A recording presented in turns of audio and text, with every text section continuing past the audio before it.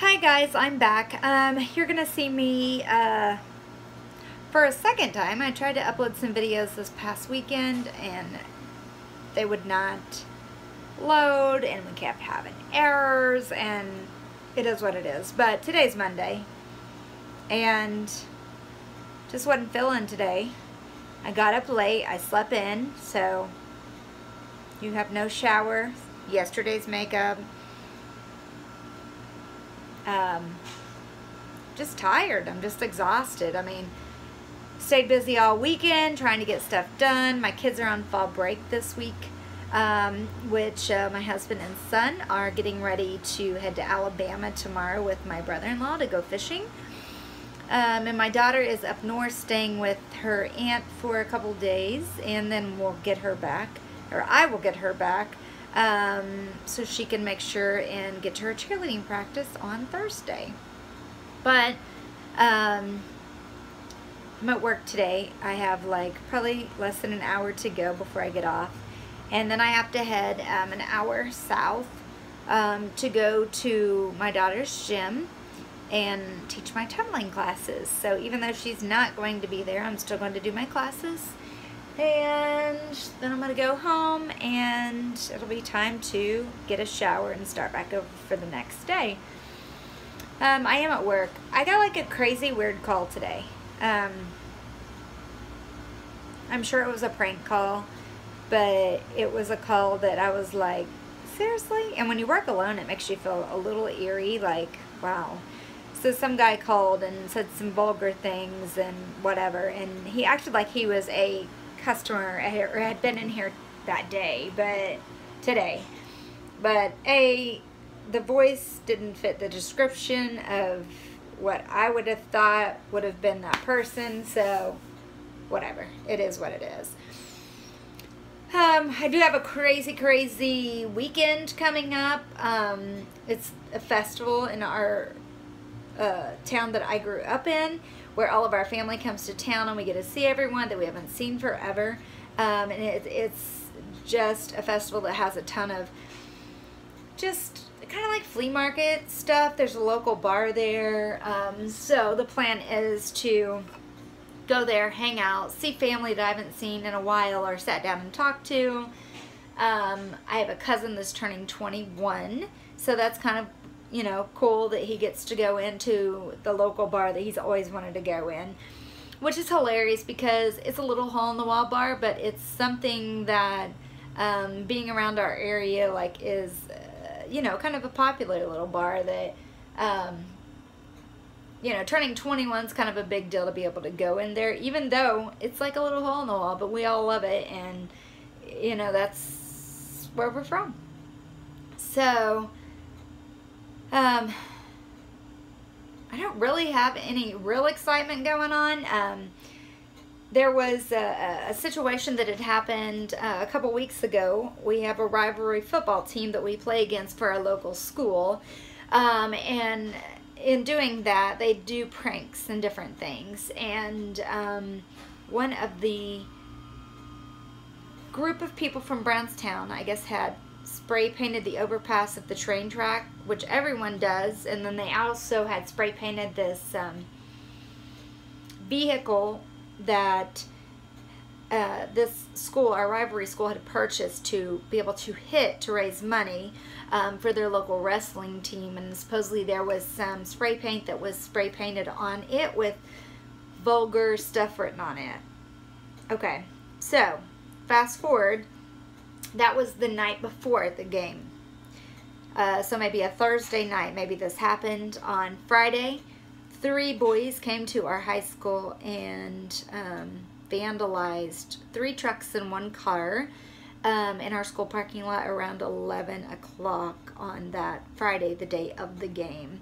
Took crowbars to the windows and parts of the doors and different things. So my son's vehicle got his windshield hit out the driver's window, the passenger's window, and where they hit between the windows, it actually bent our car frame, and then it actually bent part of the window in the back. So we're still trying to deal with that. We had 4 parents that we're prosecuting, and we're all suing for the being fixed, you know, getting the cars fixed that has happened. Actually, the bad thing of it was we were actually borrowing my parents' car, which, you know, it's a car that's paid for, and they only had liability on it, and they were letting my son drive it until we found him a truck that we liked, that we could purchase for him, and so we didn't have to be in a big hurry. But unfortunately that happened. So we're still waiting on paperwork and different things to come through, see what's going to become of this. The bad thing of it is believe it or not, is I think why we have reoccurring children that continue to get in trouble is we're told that if you have someone that is ordered to pay restitution and they just don't, nothing happens. So, not sure how, you know, that works, you know, not really sure. I mean, that just sends the wrong message, like, okay, so I can do stuff, and even if they order me to pay, I don't get in any trouble. I think that sends the wrong message. It's not our local law. I know it's the law around. It's how it's created. It's everyone's hands are tied on different things, and it's terrible because I think if they really put the smack down the first time or two that they do something, maybe we'd have a different outcome in, you know, kids nowadays, and then people reoccurring and getting in trouble, because I'm told even even adults that are getting in trouble, that they're ordered to pay. If they don't have the money, then they can't pay it. And it doesn't matter. Like, they get in no trouble, they get nothing. But you know what's crazy is the county makes sure and gets their money for, you know, kids that have to do probation, but they're not really worried about us, in which, you know, we don't even have the full total, but we're looking at probably, you know, well over $3,000 to get my parents' car fixed, which sucks. I mean, it really does suck. And, you know, these kids already have records. They've already been in trouble previously. And they weren't doing it to, like, certain kids. They went to the school, they went to the parking lot, and they picked the last back 4 cars that they knew probably that cameras weren't on the vehicles, and they did, you know, they went and they hit the cars. The guys were found. They were taken in that same day, but they were released before school got even out. And what kind of message does that send?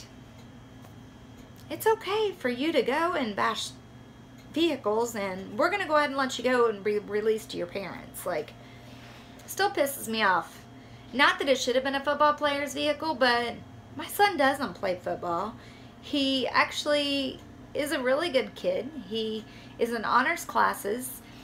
He doesn't have any beef with anyone, and then this happens. And you know what sucks is you know, that money that we were taking to purchase for his vehicle, now we have to fix my parents' car.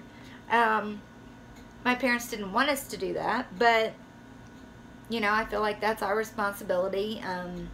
My son was driving it and we're fixing it, but I'll just have to update you guys on that once information comes in. It's been probably about 3.5, 4 weeks now. We've still heard nothing. I've called the prosecutor's office. Like, I think when I call and talk to the victim's advocate girl, I think she, like, is cringing every time I call, because, you know, I was super pissed, and I still am super pissed, but it's like they're not updating us. They're not giving us any information. We can't get any police reports, and one is actually an adult, which didn't go to jail, so that didn't make sense, and 2 of them are minors, and it's just been a whole mess up. But anyways, that's where we're at with that, and you know, it's super, super frustrating, but hopefully we'll get that squared away, and hopefully that they'll have to pay for the vehicles to be fixed. Ours was the worst vehicle. A couple others, you know, one was spray painted, headlights were busted out, a couple small windows and things like that. But I am gonna have to hop off here. I am at work, and I have some customers getting ready to come in. So anyways, guys, Please subscribe and share my videos, and I look forward to seeing you guys. Until then, mwah, thanks for watching.